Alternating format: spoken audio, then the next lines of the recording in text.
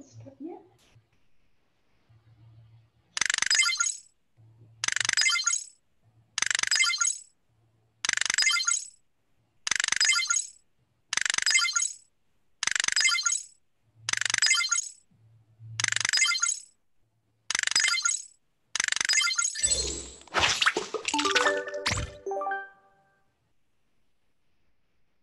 Welcome to Code Break. My name is Hadi, and there's so many people joining us across Zoom, on Facebook Live, and on YouTube Live. Together, we're hoping to build the world's largest live interactive classroom. With so many students at home during this virus outbreak, my team at Code.org invites families everywhere to join us for a weekly dose of inspiration, community, and computer science. I'm here with my daughter, Sofia, who's a budding computer scientist. Hello. And she's also my sidekick, and she has a little soundboard, so she's going to make sounds for us during this episode. I'd like to introduce our first special guest, Grammy Award winning rapper and songwriter Ben Haggerty, known to most of you as Macklemore. Macklemore, are you there with us? I am, yes. How's it going? Good, great. How are you? I am fantastic. So I have a first question. Should I be calling you Ben or Macklemore? Ben is great. Ben is great? Does your, Yeah. I guess, we're wondering which way to go. So, Macklemore has so many syllables. It's so difficult to pronounce. How does it actually play out to the ear? It's just challenging. Ben is easier. Your mom doesn't call you Macklemore either? No, I do request that she calls me Macklemore, yes. That's the only person. How are you handling being at home? What have you been doing? What have you been working on during this time? I have been, I have a almost 5-year-old daughter, and I have a 2-year-old daughter. So I have been very active on the parenting front. I have been making some music. I have been just kind of, it's ups and downs, Okay, it kind of goes hour to hour, what's going on. A lot of walks in the neighborhood. We've been watching some movies at night, doing some schoolwork. It's all over the place. And do you have any message to give to students who are all at home with school closed all around the world to inspire them about the importance of learning during this time? I think it's super important for all of us to keep our brain engaged. For me, it was super important to create some sort of routine. When I find myself like, okay, what am I doing today? I'm just kind of floating. That's when, my mood can kind of go up and down and life gets a little bit weird. I think that what I've found during this pandemic is that structure is really important for me, and keeping the brain active, still focusing, if you're in school, still focusing on schoolwork and making sure that we're just doing our very best, and that goes for all of us, whether you're in elementary school, middle school, high school, or you're an adult. I think just keeping the brain going really helps overall just keep our emotions even keel. Well, thank you for sharing that. Well, to change the mood a little bit, Sophia's going to get us started with the computer science joke of the day. Sophia, ready? Yes. What is a computer's favorite type of music? I have no idea. It is disco. Ah, nice. Oh, all right. Well, there's just the two of us that have been talking, but I want to introduce you to the rest of our live audience. We have a few dozen students on camera, and you can see them right now. And by the way, Macklemore, Ben, if you don't see them all on your screen, you may need to click this button. So if you see mainly me, you can click this button on your screen, which will show you the rest of the students. Most people see a whole grid of students, but that button would, it'll be in the upper right-hand side of your screen if you want to click that to see them. And that's just a set of folks who are on camera. Can you all wave hello and say hi all at once? We're going to unmute you. Hi. Hi. Hi, everybody. Hi. Oh. Rest of our audiences, by the way, because that's just the folks on camera. If we do I'm going to do a quick screen share. As people were joining this call, we should map. So you can actually see this map of where everybody's calling from. This live Zoom call has almost 1,000 students calling from as far west as Hawaii, where it's like 7 a.m. and far east as far as New Zealand or Australia or Japan. Wow. It's pretty incredible, the set of people who are calling. I have one of my own cousins calling from Iran right now. Wow. So That's amazing. It's incredible the number of students who are basically online at the same time here for education. So one thing I want to say as we go through this episode, for those of you who are new, if you have any questions during the episode, whether for me or for Macklemore, for our other special guests, you can go to code.org/questions to learn about it. And today's episode is going to be super fun. Today, we're going to learn about events, and we have 3 parts. We're going to learn about events unplugged in computer programming, and then we're going to code our own dance, and then we're going to learn about how to use events in apps.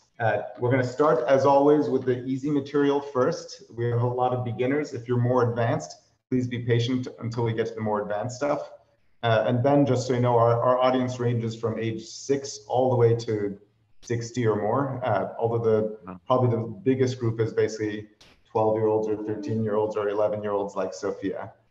Nice.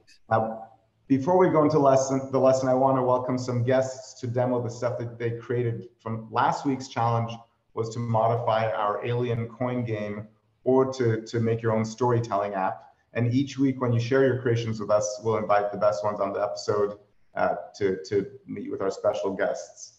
So the first thing I want to do is screen share to show Rifki's app.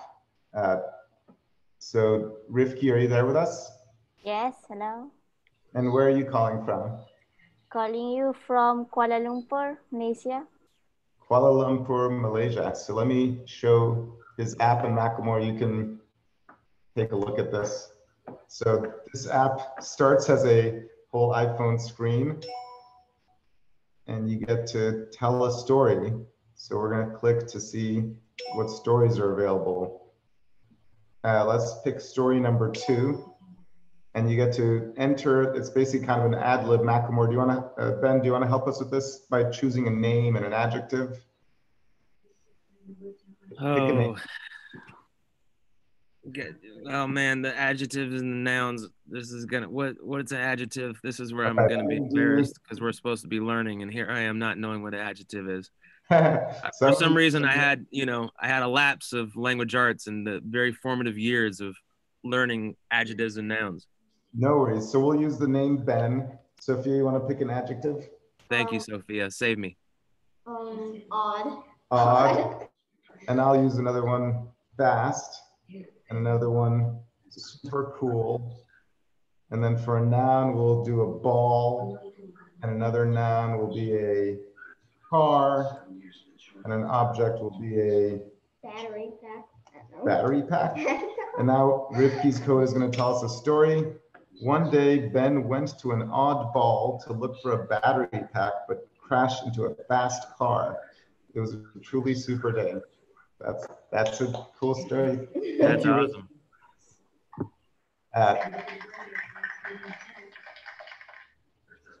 Rifki, thank you for joining us. And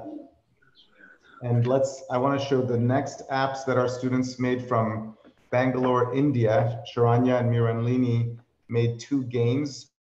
These are basically remixes of the alien coin game that we made last week. And I'm not sure which one is on which side. Unfortunately, these 2 couldn't join us tonight. This morning, because for them it's really, really late at night. Hi.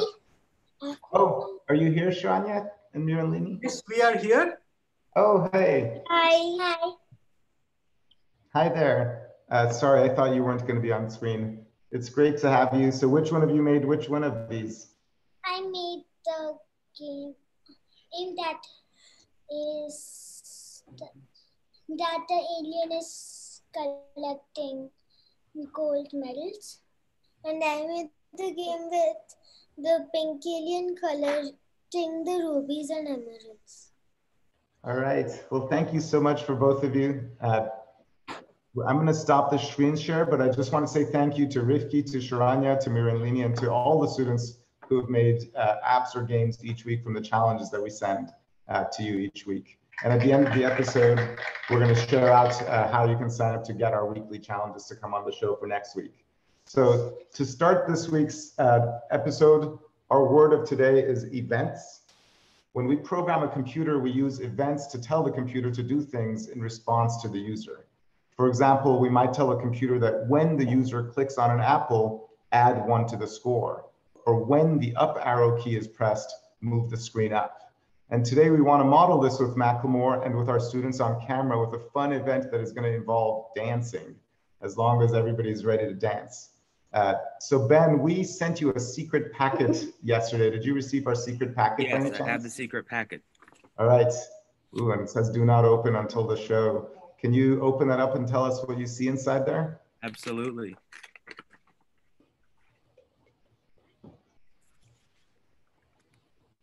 Looks like I got some letters here. All right, let's see your letters. Some secret letters. A, Whoa. B, and C. All right. So very secret. Thank you. So what we want to do is we want Ben to use events to choreograph all of us to dance. And when I say all of us, I mean everybody, not just Sofia and myself, but everybody who's on camera, and even those of you who are not on camera. And the way we're going to do this using events is when an event happens, we're going to do a dance move. And an event is when Ben holds up his card, whether it's an A or a B or a C. And for each one of those, we're going to have a different dance move. So let's start with what dance move should we do when Ben is holding up an A. We're going to do an audience poll to let the audience choose the first dance move when we do the letter A. Can we put up the poll on screen? So everybody can choose between a clap, a knee kick, a dab, or a floss. This is going to look like a slightly tight race here. All these votes coming in. Oh my gosh, it's a really tight race between the dab and the floss. All right, we have 78% of you have voted. I think we're going to need to run this to the end to make sure we get a final winner. The floss is barely ahead of the dab. This is a pretty tight election. What do you think, Ben? This is intense. It's kind of intense. We're gonna have to go individual counts. All right, let's close the polls. We're not done, but I'd say the floss is the winner. Ooh, close. So when the A key is pressed, and this is the code that maps to that, when an A is showing, our dancers are going to floss. And Sofia, do you want to model that for us so that we know what a floss looks like for anybody who's not familiar? Yes. So when an A is pressed, that's the floss. All right, so Ben, we want you to choose the next dance move. So when a B is pressed, what would you like? Your choices are a dab, a clap, or a kick. I'm gonna have to go with the classic knee kick. The knee kick. All right. So Sofia, it was in last place. I felt bad for the knee kick. The knee kick. So Sofia's doing a knee kick. Yep. So when a B is showing, everybody's going to knee kick. So when a B is showing, we want you to knee kick. And you want to pick for our last move, Ben, for a C. When the C is showing, your choices are, I think, a clap now or a dab. I think we got a dab. Got a dab. Sofia, you want to model that for everybody to know what a dab looks like? Dab. I think everyone knows. No. Do it well. Not everybody knows what a dab looks like. There's a dab. All right. So when a C is showing, the dancers are going to dab. So I want to review this one more time. This is a very simple program we've written, and I want everybody to be doing this. When an A is showing, our dancers are going to floss, and Macklemore is going to be generating these events. Our code is that when a B is showing, we want to kick, and when a C is showing, we want to dab. So A is floss, B is kick, C is dab. And Ben, when you're showing these, I want you to also say the letters as well in case somebody has trouble seeing your camera, so they can follow on with your voice as well. So I think we're all going to do this dance, and I actually have a very special guest who hasn't ever joined us on Code Break, which is my 6-year-old son, Mazi. He's going to join us as well. Hi. So I'm going to start the song. Ben, are you ready to give us our events? I'm ready to go. All right, and are all the dancers ready? Everybody on the screen is ready, so we're going to start this dance. Ready, set, go. A.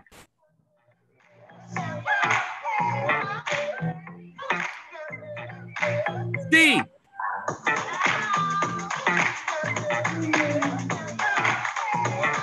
A.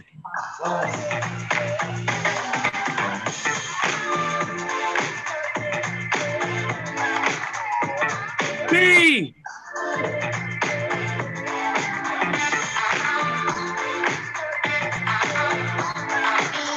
A.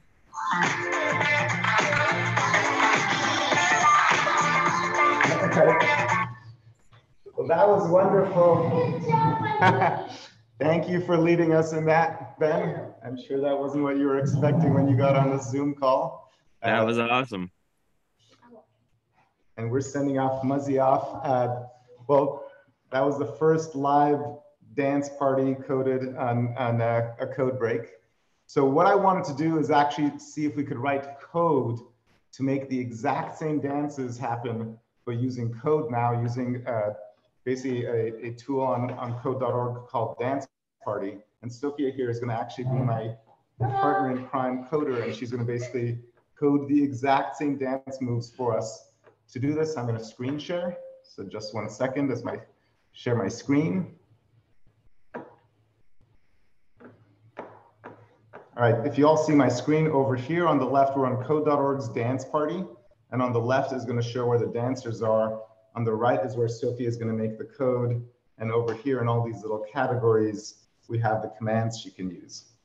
So Sofia, to start, do you want to set up and give us a background for our dance world? And Ben, do you want to help us choose a background? Sofia, what are your two favorites? My favorites are the fireworks and the laser dance floor. Ooh, laser dance floor. Laser dance floor it is. All right, and Sofia, now put a dancer on the screen.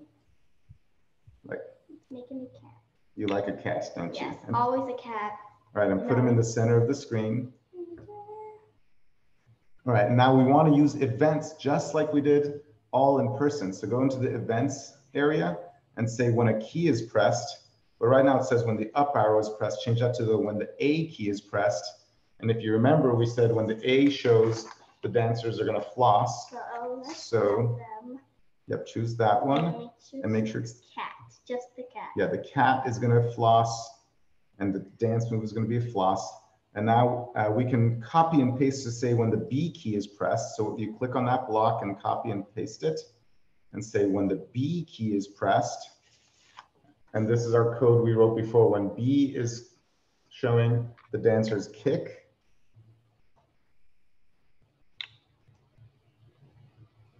And choose, Find a kick. do you want to be a kick? And now we copy again using Command C to copy the block and Command V to paste it. It's up here, so if you do it. No, I just want the other one. Oh, I see. And then the last one is dab. Is a dab. So when you want to say when the C key is pressed. Make sure these are all cats. Yeah. You want the cats. Let's do it. Dab. So the A makes a floss, the B is a kick, and the C is a dab. And before we run this, one thing I want to point out is last time when we played a song, it was kind of a song that nobody had ever heard before. Ben, were you familiar with that song? I'm guessing you weren't. But for Code.org's dance party, the reason we chose a song nobody had ever heard is because you don't want to use music in a way that's not licensed. It's one of the things we teach in computer science is the importance of copyrights and licensing music. But we're very lucky in Code.org that we actually have all these awesome songs that were licensed. And in fact, the song Can't Hold Us by Macklemore and Ryan Lewis was the very first song that Code.org got the rights to use for educational purposes. So we're going to use that song for Sofia's dance. And now she's going to control the dancers when we hit the run button. So ready, set, go. Say the letters as you press them. Louder.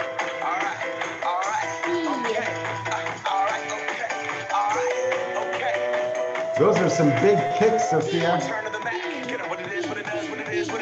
Looking for a better way to get up out of bed instead of getting on the internet and checking a new hit and get up. So we can see Sofia made her own little dance party where she's controlling it. But one thing we could do with events is we can have a dance off where Sofia and I compete So I'm actually going to now write some code to make a second dancer to compete with Sofia's little cat dancer. And Ben, I want your help to make my dancer way cooler than Sofia's. So No way. yes. No. So mine is going to be a, what kind of dancer should I be? How about, I could be either a robot or a shark. What would you prefer? Let's go shark. Shark. I'm going to be a shark. And we're going to move Sofia on the right. That's where I am. And I'll be on the left. Shall we change to fireworks as our background? Yeah. That was your other favorite. And I'm also going to give us a foreground effect. Let's have it be stage lights. That's my. You like stage lights? Yeah. All right. And I'm going to copy the code that Sofia had, Command C, Command V, and I'm going to use the right side of the keyboard. So I'm going to have. The left. Well, it depends. Well, yeah. So I'm going to say when the J key is pressed, I'm going to have the shark do a move, and I'm going to pick it to be, I don't know. So Ben, what would you prefer? You could choose between a body roll. I like a body roll. I think that's a strong play. Body roll is good. All right. And let's have the audience pick my other dance moves. So let's do a poll for everybody to vote on the favorite dance moves we do next. If we could put a poll up on the screen.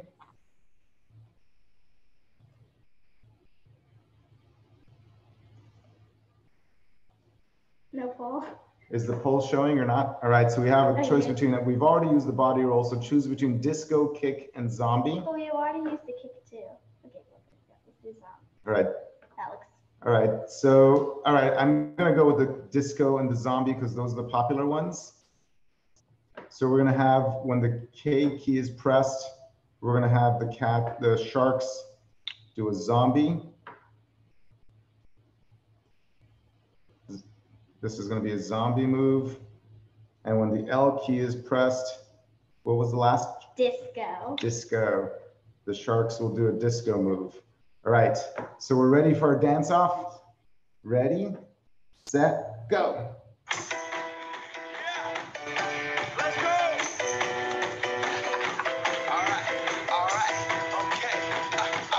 All right, Macklemore. Ben, which one of us do you think is doing better?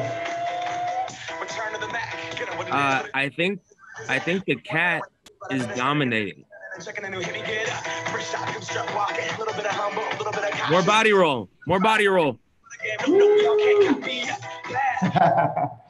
All right, so you could see a fun dance off we did. And by the way, one of the cool things we could do is we can actually make an entire world of dancers come be around us. And I didn't show this, but you can have like 20 different people off in the background to make this, which is like our entire audience of bears in the background.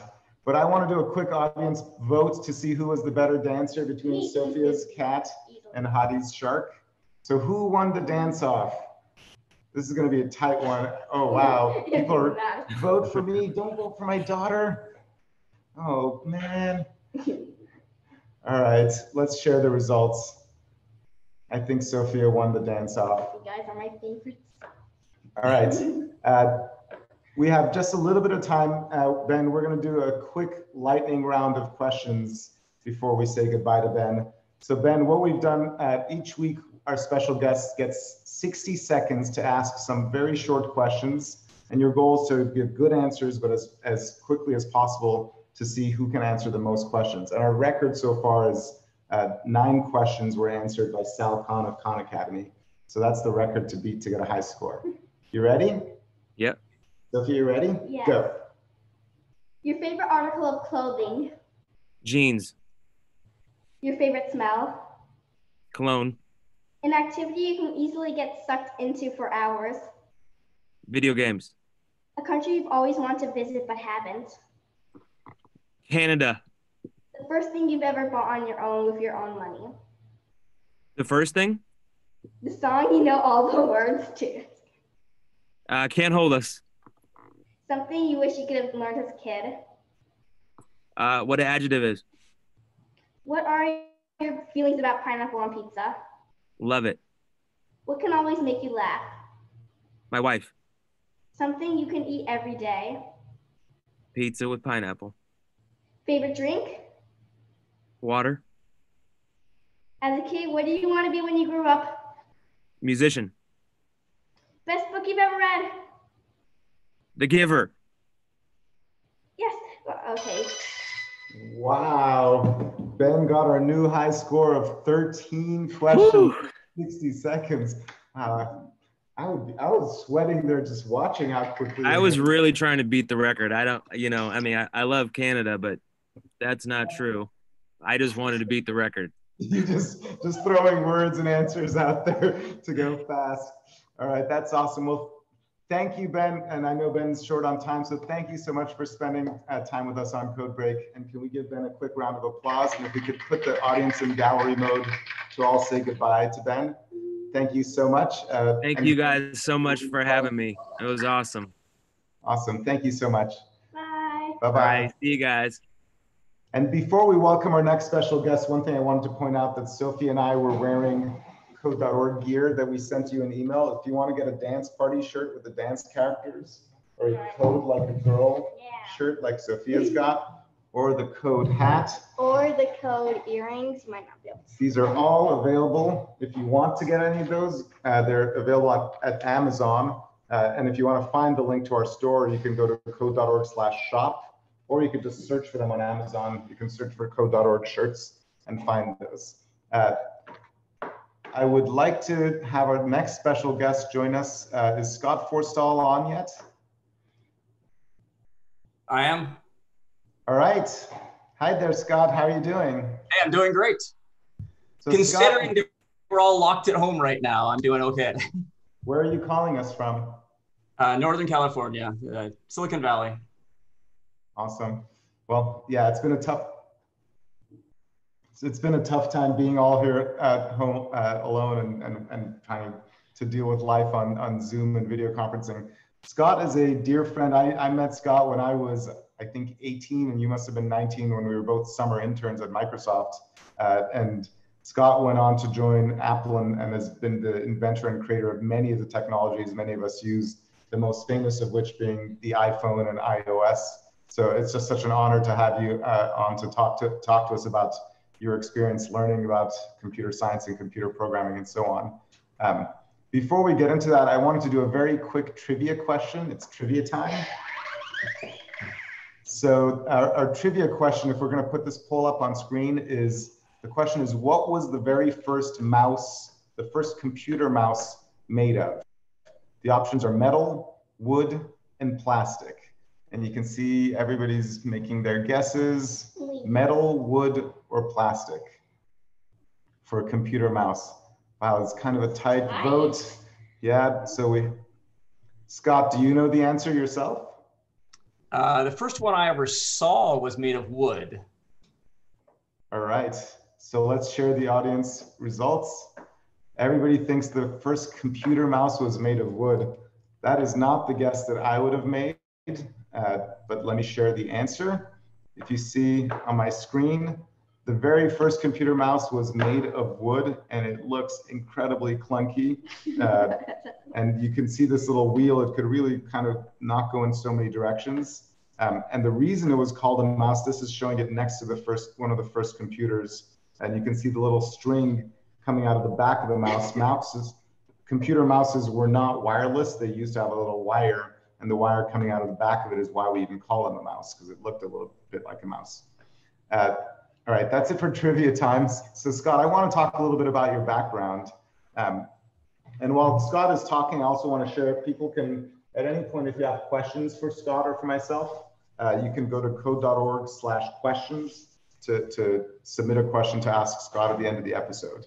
So the other thing I want to say is, while Scott and I are chatting, I want the students who are on camera, those of you on camera, and if you're at home as well, take a piece of paper and sketch out your design for the home screen of a phone of the future.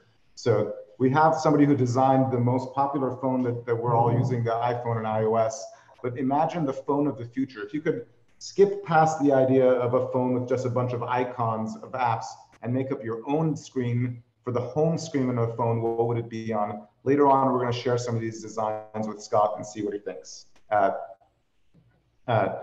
So Scott, I'd like to hear a little bit about your childhood. I know you had some pretty challenging circumstances growing up. Can you share about basically what it was like growing up, how you got into computer science, and how that helped you effectively build a better life for yourself? Yeah, definitely. You know, when I was a kid, we moved up to Washington, and when we got there, we didn't have anywhere to live.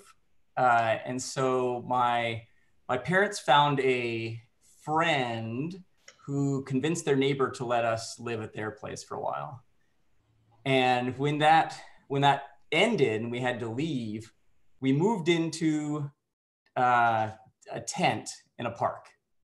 And so for a while, our family, like we were living in this tent, and I remember we had to like walk down the road to the shared bathroom. It had a shower, and you had to pay for hot water. And it cost 25 cents for 2 minutes of hot water. And I remember my dad declaring that we had enough money for 50 cents per week for my older brother and me to take showers. So each of us got 1 quarter and could take a 2-minute hot water shower. And the very first time I went down there, this is up in Seattle, or west of Seattle, it's fall, so it's really cold. I hopped in the shower, I'm soaping up, 2 minutes pass really fast when you're a little kid in a shower, and suddenly it was ice cold water coming out. And I had soap all over, and it was way too cold. So I hopped out, I dried off, and for a week, I had just soap drying on me, which is not great for your skin, not great for you at all. And so next week I figured out a better way of doing it, which is get a little wet, get all the soap on, jump in for 2 minutes to rinse off. But let me tell you, when that kind of thing happens, it is a formative experience. I said to myself, I never want to reach a point as an adult where I'm living in a tent. And so the way to guarantee that was through education. Like there was no doubt, you know, I wanted to concentrate on my education, get a great education all through elementary school, high school, college, beyond. And that would be the way out. Now, when I look back on it, I think that we probably could have done more than we were doing at the time with my parents, and they were very frugal. But you know, for an 8-year-old, what you see is like you go home from school and you end up in this tent. So it's really touching, by the way. Just imagine, I mean, right now in America, there's millions of people who are homeless, and globally hundreds of millions of people who are homeless. And especially during this pandemic period when school is closed, the children don't have a place to go. You know, there's not a home that they're staying at necessarily. And to think that there's 8-year-olds out there right now that might be homeless, that one of them might invent the next iPhone, is just an interesting thing to think about, and how important education is to give all of them the opportunity to basically have a track like you did, or just even the opportunity to get a great job. Right. No, education is the way. And again, I did not have the experience that so many people out there are having that are homeless, and the experience right now with the pandemic, which is so difficult, where people can't even see their friends in person, is really, really hard. And so, you know, thank goodness for the technology that we've had created over the last 5-10 years that's made this a little more doable. But still, it is very, very difficult for people out there. And you, can you tell us a little about, you basically got into a pretty good college and then got recruited by Steve Jobs. Can you tell us about the story about how that happened? Yeah. So yeah, I got into a great college and took out a huge number of loans, and I couldn't afford the school without a lot of loans. And then I worked the entire time I was in college. And when I finished my graduate work, there were 2 places I was looking. I was looking at Microsoft, where I had been an intern with you and others, and at Next. And Next was the computer company that Steve Jobs had started when he left Apple. And I was pretty interested in both. I mean, Next, I thought, had amazing technology and amazing people. Did not have a lot of customers, unfortunately, but had great technology. So I went to this interview they'd set up, and it was an intense interview. It was like 17 people, throughout the course of an entire day. And I was in the very first interview, and I was maybe 10 minutes into this interview, and Steve Jobs burst into the room. And he grabbed the person who was interviewing me and took them out to the hallway, which was behind me. And they were having this really animated discussion, just like talking, and something was happening that was big. And I was waiting and waiting and waiting for my interview to continue. And eventually I heard the door open, and my interviewer came back in, but it wasn't the person who had been interviewing me. It was Steve Jobs. And he just started peppering me with question after question after question. And after about 15 minutes, we really clicked on design, philosophy, and a bunch of other things. He stopped and he looked at me and he said, I know you have to interview for the rest of the day. I don't care what anyone says. At the end of the day, I'm giving you an offer.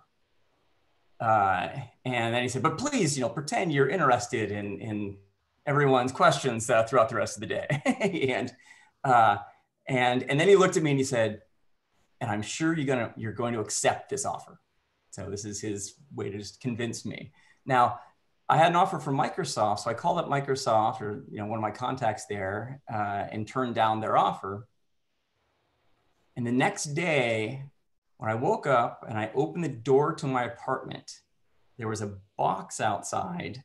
I opened it up and it was a dead fish.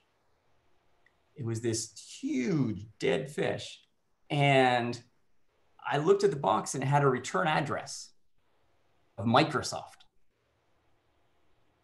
This seems like a threat. I called up my contact at Microsoft and I said, I've watched movies with the mafia, and I know that when you send someone a dead fish, you're trying to scare them. What message are you sending? And they said, no, we're trying to convince you to come to Seattle to Microsoft.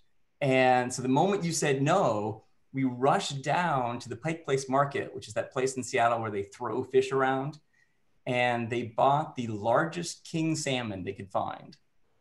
And they packed it in ice and overnighted it to me.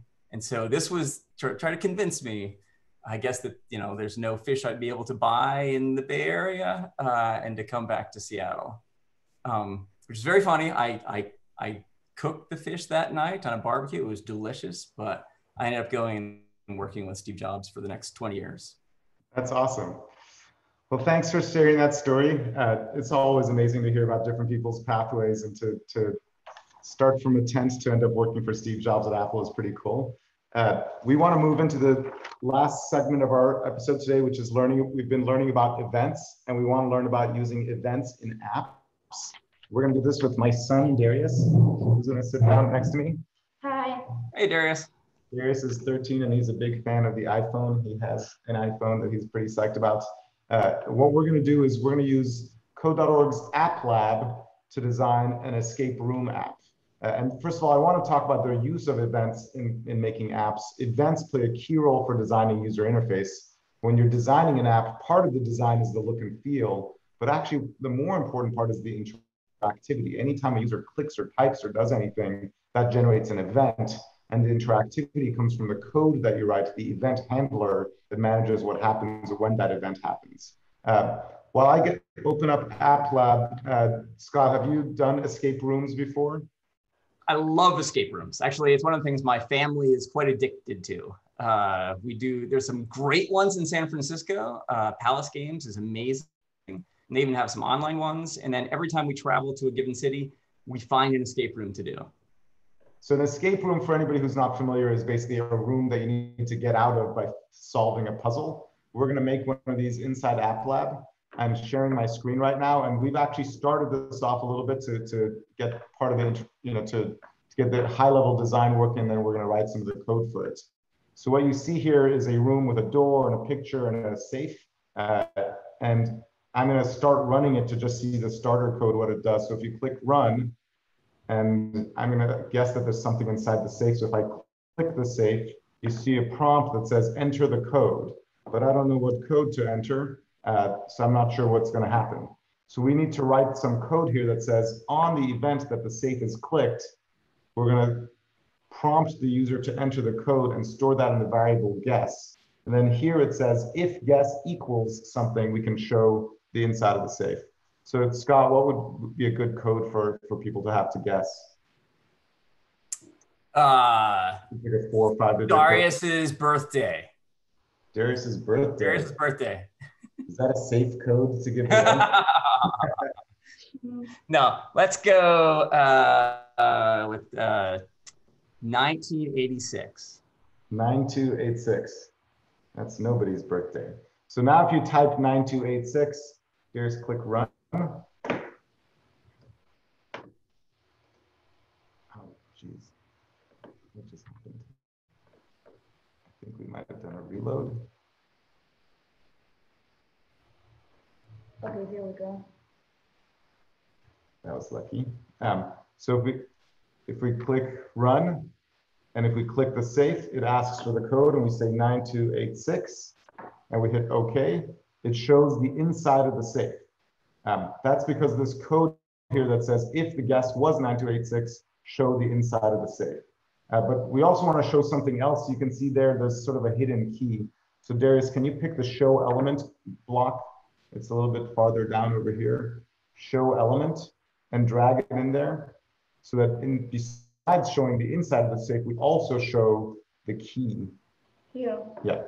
Now, when we do that, we can click run and then click on the safe and then type 9286 and hit OK. And that shows the key. But how is somebody going to know that the code is 9286? We can hide that code somewhere. Where would you like to hide it, Darius? Under the painting. We could put it under the painting. So I'm going to put it behind the painting. So I'm going to go in design mode. And painting is basically an image object. If I move it back, I can go here. And Darius, can you type the 9286 over here? All right, so we have that in that little label there, but we're going to hide it behind the painting again. But then we can write code again for what happens if you click the painting. We can unhide the code. And we also have this in our starter code. So it says on event that the picture is clicked, set its position somewhere. So do you want to change and pick a new position for the picture? When we click it, we can change its position. The top left would be good. All right. So you want to pick an X and Y of 20 and let's try 2020. And notice when you put your mouse over there on the screen, it shows the X and Y of different spots if you're not sure. So now click the run button. And now if you click the painting, you can see the code 9286. Now we can escape the room by using the safe. Click on the safe. And you can enter that code that you got from the painting. And now it shows the key. And then what happens when we click on the key? We need something for that too. So now we need an event for what happens when we click the key. So to create that event, go and click and choose another event block. At the top, you see on event. And now we're using events on the event that the key is clicked. So choose the key. Now we want to move the key as well. So make another set position block. And let's move the key to the, let's say to the bottom left of the screen. So can you hover around the bottom left of the screen? And I want to ask the audience, what would be the X and Y location for making the bottom of the screen? So let's show the poll for the audience to guess that. So what should X and Y be equal to? So we have the options of X of 30 and Y of 400, X of 400 and Y of 30, X of 30, Y of 30, X of 400, Y of 400. I think the second one might be a typo on our part. All right, so if we could share the results of the guesses. The most popular guess is X is 30 and Y is 400. Now, this is something I want to share in math class. The bottom left would be kind of a small x and a small y. When you're looking at computers, the X of 0 and Y of 0 is at the upper left. Whereas in math, X of 0 and Y of 0 is in the bottom left. Scott, do you remember why for computers, the Y of 0 is at the top and not the bottom? Well, it turns out it actually depends on the coordinate system of your view system at the time. So different ones have different places. I guess I don't remember the reason that in general it starts top left. Yeah, so it's actually something whoever makes the operating system can decide. So whenever you made iOS, you chose how that coordinate system would work. The historical reason is because computer screens used to have a sort of cathode ray tube, and there was a scan that would actually individually draw the pixels, and it would draw them like when you read a book from the top to the bottom. And so that was the first Y. But everybody's guess was right. So let's put the key position to go to 30 and 400. So when you click the key, it's going to move to 30 and 400. And then once the key is out, if you look a little bit lower in this code, it says if the door is clicked, the door doesn't usually open unless the key is in the right spot. Because if you click on the door, it says if the position of the key is something, show something. So let's set that so that if the key is at 30, the X position is at 30, what should we show? Click the show element, it's got a little drop down there. Let's show the outdoors. That'll open the door. So if the key has been clicked, then we can finally open the door. So now let's hit run to see how this works. So first we need to click the painting to get our secret code. Now we got the code, we can open the safe by entering 9286. Now we got the key, click the key. All right, and now that the key is out of the safe, we can click to open the door. Awesome, so now we escape the room.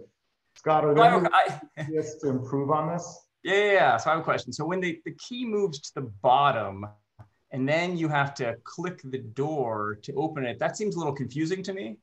I mean, it seems to me that you want the key, when you click on it from the safe, to actually open the door. You want the action of the key to be to move to the door and open it. Because it doesn't seem clear. Various and I use keys, we always throw it on the floor, and that's how we do it, right? You throw the key on the floor to open the door. Isn't that the normal way? That's if it's the kid's clothes that they're not putting in the hamper. So you're saying let's have the key move to the door when you click it. Yeah, I think you can simplify this a lot by moving the key directly to the door. All right, so let's have the key when you click it set the position. We just have to move it up because it's at the right edge. So let's move a different Y position. And do you want to have to click the door, or do you want the door to just automatically open by itself? I think you could do either. I think you could either have it so when the key goes to the door, it opens the door, or when the key is on the door, now it's unlocked, and if you click either the key or the door opens. All right, which one do you want to do, Darius? I want to do the way we already have. Oh, yeah, less work for now is to make it the way we already have. So click run. All right. You can't open the door yet. Try opening the door. It doesn't work. Try opening, click the picture. See if we need the code. We know the code. It's 9286. Yeah. Now click the key. And now the key goes to the right place, a nicer place. And now you can open the door. Although I'm not sure why it's not working. Oh, there you go. Awesome. All right. It's probably because the key icon is probably larger with alpha. Yeah, the key icon is covering parts of the door. So maybe your way would have been better to make the door automatically open up. So we're going to share out this app for people to basically make their own escape room app. And I want to give an example of something that somebody else made. This is a slightly more complicated escape room using very much the same code that we wrote. So you can do something more innovative. You don't need to use the same code. But we are here in a kitchen with a fridge and a microwave. And the microwave is asking us for a code, which we don't know. But if you click this little thing, it gives you this code of 8692. And then I can type this 8692 code, and the microwave has a key inside it. And if I click it, the fridge opens to show another room. And then if I click, I can go into this other room, which in App Lab is changing the screen. So now there's a door and there's a mat. There's nothing under the mat. There's a safe, but I bet I need a code for that. If I click the clock, it says nope. But if I click the coat rack, it shows me the code 5248. So I can now type that in here, 5248. And now I get another key and I click that and it opens the door to get me out. So you can make more and more complicated escape rooms if you'd like. That's the challenge that we're going to send you for after today's code break is done. So one thing I want to talk about before we finish, thank you for helping us with that app. Scott, I want to ask a little bit more about the importance of design and ask you a little bit about the initial days of working on the iPhone. What are some of the challenges you faced? What are some of the design things you needed to get past, and how did you work through them? Yeah, when we started the iPhone, we were building something totally different than anything we'd ever seen before. And so the important thing about everything we always built at Apple is we started with design. So we didn't start with technology. Technology is in service to other things, but it is not the end goal.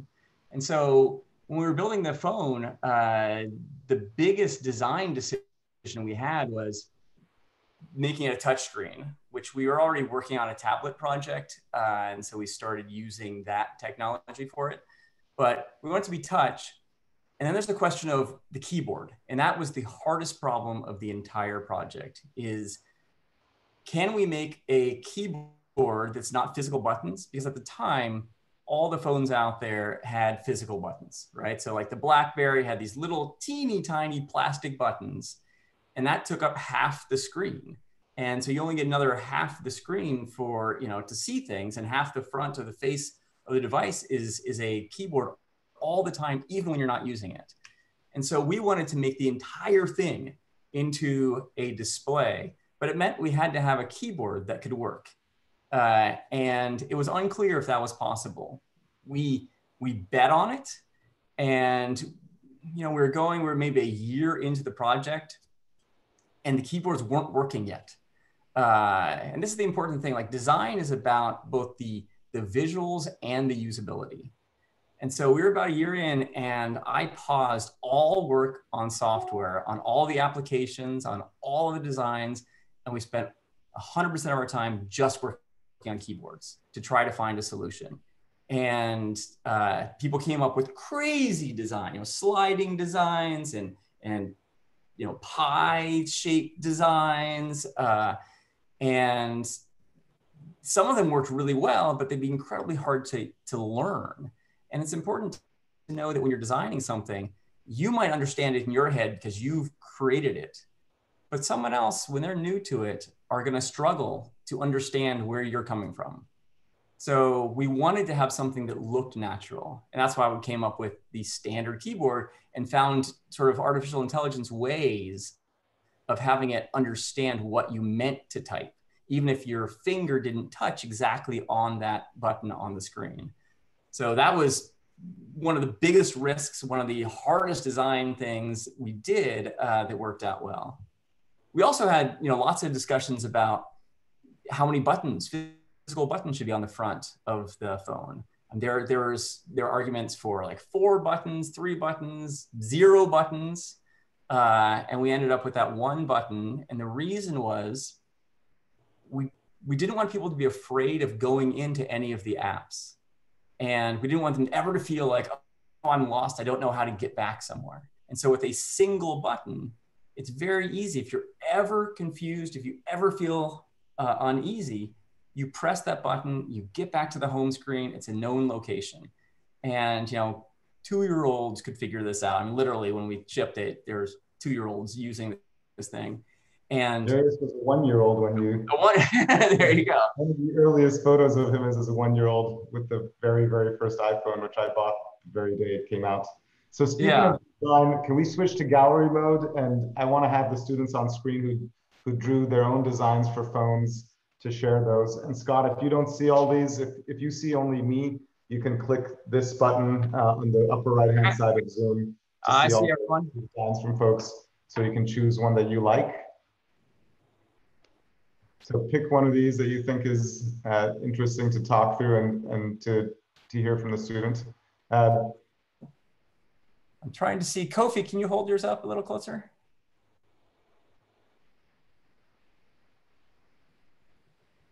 And you can move the right and left buttons to see more examples from other folks as well. I'm going to suggest Nick and Reem because that's a really cool. Yeah, Nick and Reem has lots of color, and so yeah, let's see theirs. can we unmute and have you show us your design and talk us through what you made? And can we switch to speaker view? So I'll go first. So pretty much my phone design, what I made it was like polyglass, so like plastic glass, and it would the whole screen would be see-through, and these two components would be metal, and they would project onto the glass. And then I sort of had all the apps. I had the main apps that you use the most, or your like favorite apps, bigger than all the rest. And then, yeah, and then the battery would be at the bottom here. And what else? And then the banner for your notifications would be at the bottom. And then you have the home screen sliding up, sort of like the iPhone X and the iPhone 11. You would slide up. You've designed not just a home screen, but an entire new phone there. You have the charging mechanism and everything. Yeah. That's great. And did your sister make a design too? Where are you all calling from, by the way? Calgary, Canada. Got it. Honestly, I just liked mythical unicorns, so I made a phone just for girls. All right, that's wonderful. You know, one thing that I like about that, one thing people forget when doing design is to make it actually fun and engaging. Too often things become very perfunctory and very boring. And so designing something that is both fun to use and approachable and accessible is a great design point. All right, well, what I'd love to do is to have the audience, if anybody submitted questions for Scott. Akira, do we have any questions from the audience that we can ask of Scott? Hello, yes, we do. So we have a handful of questions today, actually one for Scott and one for Hadi. So Scott, we have Austin C. from Mountain View, California. And he said, how have the liberal and or creative arts influenced how you think about coding and computer science? Oh, that's a fantastic question. I think that the liberal arts are critical to designing anything. I mean, at Apple, we always talked about sitting at the intersection of engineering and the liberal arts. I mean, I personally have been producing Broadway musicals as well. I mean, I think that when you bring that creativity in everything you do, when you're building an application, is design work. And be it designing your code, to designing the user experience, to designing the interactivity, it's all design. And so the more versed you are in the liberal arts, the better read you are, the more plays you've seen and books you've read, the better equipped you are to build more interesting products. And also, the better equipped you are to understand more cultures. And since we live in this very interconnected global community now, by understanding different cultures different from your own, you can build products that will work better for people that are unlike you. And one thing, by the way, in today's day and age of artificial intelligence and machine learning, the importance of learning liberal arts and humanities is not only for the design, but also for the ethics of how your code is being used and how it's going to impact society at a grander scale, because some of the technologies coming out are really changing society. Yeah, and I think it's critical for all of us who are building these products to consider ethics with every decision. All right, Akira, did you have another question? Yes, the last one was for you, Hadi. So we have it from Akshata in Bengaluru in India. And they said, I want to help my people in schools and in my country learn computer science. What can I do to help them? I'm not sure what age they are, but what general advice do you have? That's a wonderful question. Well, if they have internet connectivity, whether on mobile phones or on computers, you can use the courses at Code.org. And if you visit Code.org, there's a button called Teach, which is for people who want to be teachers. And we've designed that mostly for people in regular schools, but people are using the Code.org courses in after schools or home schools, or basically making their own student clubs. If this is for students who don't have computers, there's actually unplugged activities, a lot like what we did with Ben Haggerty with Macklemore earlier, making the dance moves. There's all sorts of unplugged activities that people can do. And those are also, you can look for the Code.org Unplugged course. It teaches basic computer concepts like events like loops, like algorithms in an unplugged manner, and you can use those in your community. There's over 1 million teachers around the world teaching using Code.org in their classrooms, and you can become a young teacher in India or anywhere you want. Yeah, and let me put a plug in. I've actually used the Code.org materials to teach at Boys and Girls Clubs before, and the materials are fantastic. And right now, when people are sheltering at home, is a perfect time to learn computer science. It is a perfect time.